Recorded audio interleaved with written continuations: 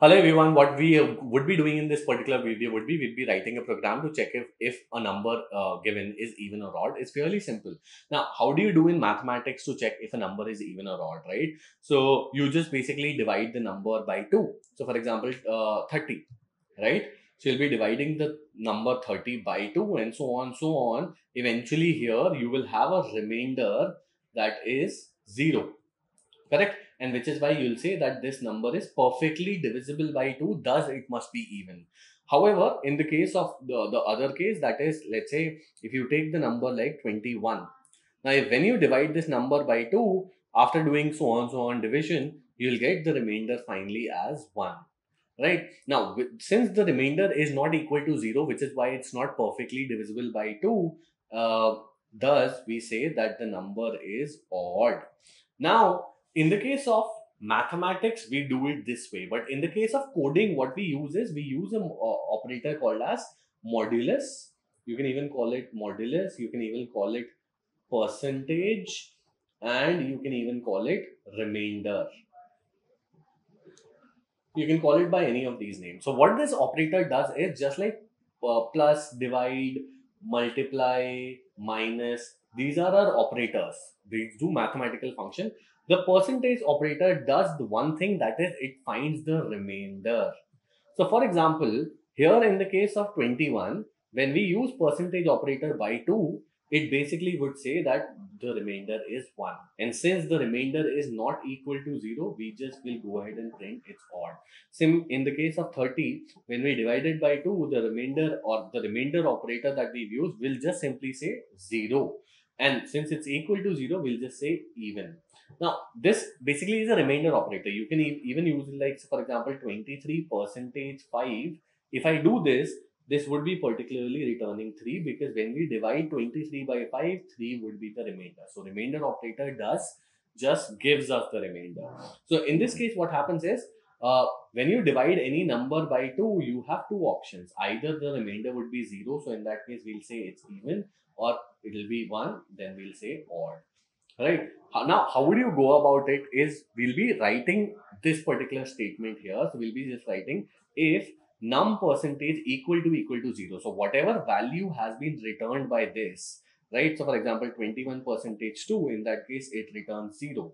Is that value equal to 0, then will return, will obviously this particular statement will return true, and we'll just print even. So we'll have a look upon the code, and with which you'll understand if it's not equal to 0, we'll just say odd. So let's go look at the code, and with that, I'll be able to help you understand it. So, for example, here we've written TSVM and so on.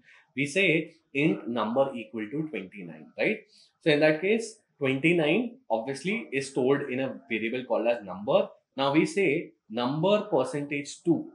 So, here we are saying 29 percentage 2. What would be the value of it? The value of this would be, what would be returned by it would be 1.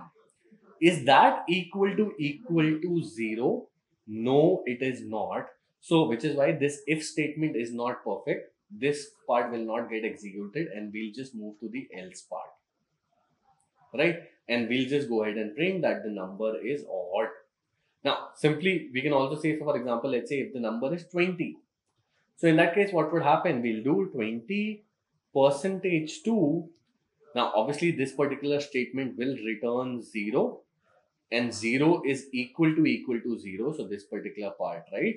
Which is why we'll be implementing this statement and thus say that the number is even. Same, I'll give you one last example. For example, 41. Now 41, or let's say 43. So 43 percentage 2, the remainder in that particular case, the operator would be saying that, okay, the remainder is 1. So is 1 equal to 0? No, it is not. So which is why this particular part of the if statement will not get implemented. This else will get implemented, right? And we'll say that the number is odd. Simple.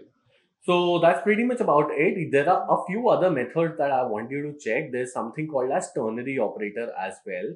So for example, if you go to even or odd numbers, and then from there, if you go to Java code, that's given here at Prep Insta. So in that case, here you will be able to find out that we can use ternary operator. What it does is reduces the number of lines in the if else statement to just one single line, as you can see here. So 4 lines got converted to one single line, so a little cleaner code. Apart from that, there's one more method which uses bitwise operators, so which is something that you can check here, and that's pretty much about it. Thank you. I'll see you up ahead in the next video. So we just launched Prepinsta Prime subscription, which is like 150 plus courses under one subscription. So it has courses like C, C++, Java, Python, artificial intelligence, machine learning, cybersecurity, data structures, competitive coding, even company specific courses like TCS, NQT, Infosys, TCS Digital, Amazon, etc. The link is in the description of the video. Go check that out. I'm sure that you'll love that.